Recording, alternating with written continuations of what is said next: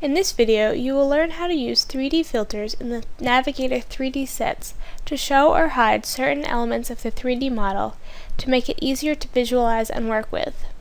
To begin, select the Navigator 3D Sets button.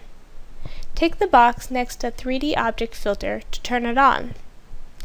Open the General tab and make sure that the box is checked next to 3D. This filters the 3D view by the list of 3D objects.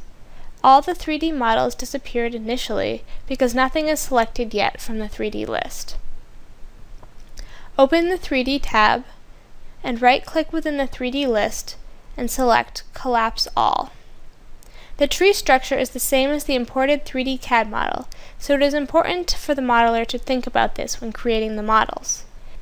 If you click on the plus sign next to each DWF file, you will see the different layers within the file. Click the plus sign next to a layer to see the individual items which you can hide or unhide.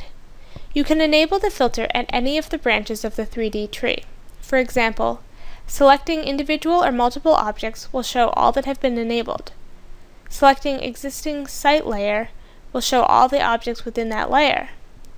Selecting existing site.dwf will show all the layers and objects contained in that file. Click on Mark All to unhide all the items.